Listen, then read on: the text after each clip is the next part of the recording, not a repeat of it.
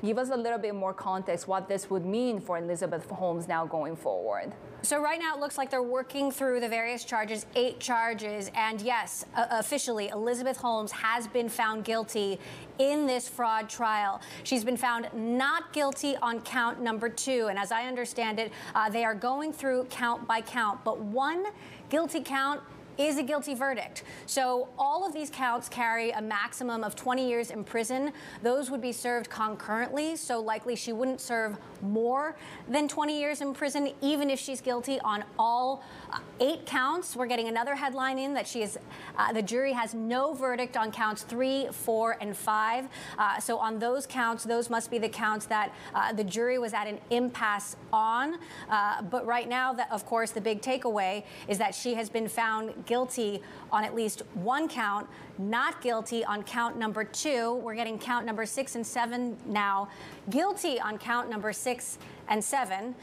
So we've got now 4 more counts that we are waiting for. We're giving this to all of you in real time. Guilty on count number 8. So we'll be waiting for count number 9, 10, and 11. Again, the maximum sentence for all of these counts is 20 years in prison, but that would be served concurrently, and she wouldn't serve more than 20 years in prison, because that jail time would be served concurrently. But still waiting for 3 more counts.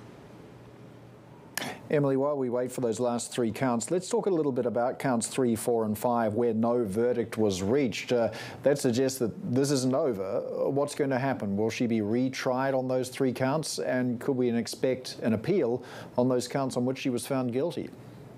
And Paul, we just got another not guilty verdict on count number 10. So still waiting for 9 and 11, I believe. Not guilty on count number 11. Right now, the prosecution, based on those 3 counts, could have an option to file for a retrial, but even 1 guilty verdict is a victory for the prosecution. So I would say right now this is a victory for the United States. This is a victory for the prosecution. And it was always the government's case to lose. There was a ton of evidence presented, a ton of evidence against Elizabeth Holmes, and a ton of evidence that seemed to show that she indeed misled investors. Then Elizabeth herself took the stand, and she offered very compelling testimony. She said she was sexually and emotionally abused by her business partner. She had many "I do not recalls," "I don't remember," "I don't think I did." It was a very widespread defense, and if she were to have been found not guilty on all of these counts in this case, the experts would have said it was based on her testimony alone, which was, again, very compelling. However, this is a loss for her. This is a loss for her. And others will look at this some will look at this as an indictment of the culture of Silicon Valley, the sort of fake it till you make it, the stretching the truth, and in the pursuit of the big innovation and a big fortune, fame and fortune. And so huge news here that Elizabeth Holmes has been found guilty on multiple counts of wire fraud and conspiracy to commit wire fraud. Tell us a little bit more about that culture and the broader implication for Silicon Valley, because as you said, it has been a lot about aspirational statements of these startups, right? How they can improve people's lives through technology. We know that Elizabeth Holmes tended to imitate Steve Jobs, for example. Will Silicon Valley look back and sort of reassess where they're at?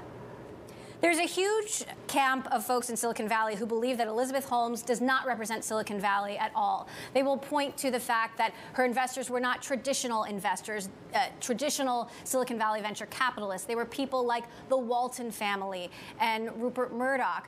Others will say she was a product of Stanford University, which is literally based in Silicon Valley. Theranos itself was based in Silicon Valley. One of her earliest investors was Tim Draper, a longtime Silicon Valley investor.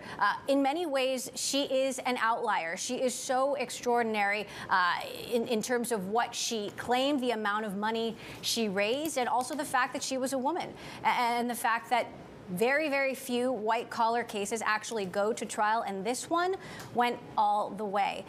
So, you know, in some respects, there are folks who don't want to claim any relation to Elizabeth Holmes as sort of a product of Silicon Valley, and others who say she is a perfect example of the overly optimistic salesmanship that you often see here among founders. However, most of the time, they're not called on it. They are not prosecuted. Very, very few cases like this actually go to trial. Emily, for those viewers who are perhaps not familiar with the background of this case, can you tell us what it was about and give us some examples of that over-optimistic salesmanship that occurred?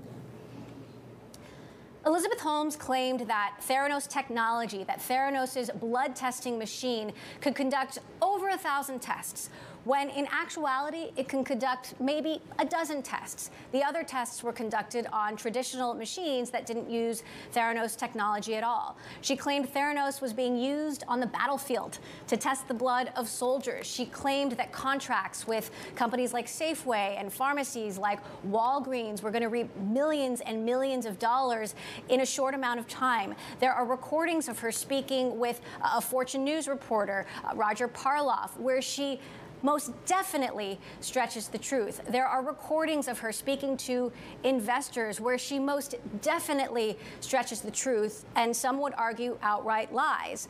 And this jury has decided that she is indeed guilty of misleading investors on multiple counts. Now, as I understand it, Elizabeth Holmes today will be leaving the courtroom. You know, the sentencing will come later. But I do want to emphasize she now faces up to 20 years in prison. Even though she's been found guilty of multiple counts, guilty on multiple counts, those sentences will be served concurrently. She likely won't serve more than 20 years in prison. And in speaking with various legal experts, that sentence will likely be reduced. What do we know, Emily, at this point of what's happening to her one-time romantic partner and former president of Theranos, Balwani? Sunny Balwani, his trial is coming up in February. Elizabeth Holmes will likely not be a witness in that trial, though now with a guilty verdict, you know, we'll have to talk to legal experts about the potential of that. His case will be a completely different case, much more focused on technical, financial, and scientific arguments, not touching on the sort of physical and emotional and sexual abuse that Elizabeth Holmes has alleged. It is a totally separate case. It is coming up in February, and I would say that a guilty verdict for Elizabeth Holmes does not bode well for Sunny Balwani. If a jury has come to this conclusion about Elizabeth's involvement, given how closely they worked together, it's going to make this an uphill battle for him.